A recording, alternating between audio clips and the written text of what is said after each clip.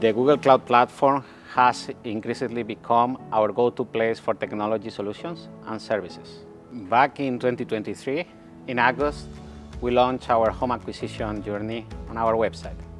Since then, 45,000 users have registered and 1,400 people have purchased their home online in ROSHN. My name is Pablo Salcedo, Executive Director, Digital Products.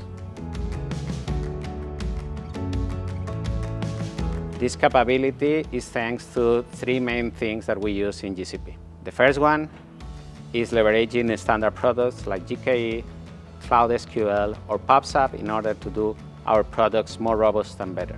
The second one includes managed services in order to scale faster and don't have to take care of the infrastructure. In May this year, we also launched our app. Since the launch, 2,500 people installed our app. More than 1,000 buyers from our properties have logged requests, and our teams have been able to solve more than 1,600 requests on them. We are connecting directly with Gemini Code Assist and Cloud Assist to increase the productivity of our engineers. My name is Jayesh Maganlal, Group Chief Information and Digital Officer.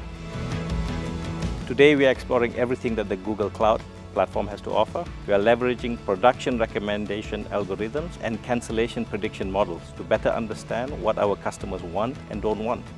We are connecting directly with Gemini Code Assist and Cloud Assist to increase the productivity of our engineers. We are using tools such as Gemini Flash from the Model Garden to power our internal ROSHN AI assistant. We will be launching a smart waste management in a project that will use Vision AI to educate the population on recycling and allow us to optimize our trash collection. Data residency was a key issue for us, given the need to be in line with the Kingdom's laws and regulations. My name is Yazeed Alghmadi, Director of Emerging Technologies. We were delighted to hear Google would launch in their cloud services in Saudi back in 2023.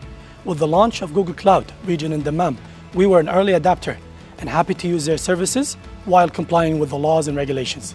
Don't be afraid of experimenting and choosing the AI platform and capabilities that best suit your use cases. You can try and experiment with cloud-based AI when combined with a marketplace of tools and services. We will keep exploring what else we can do with Google AI. We are excited by all the possibilities.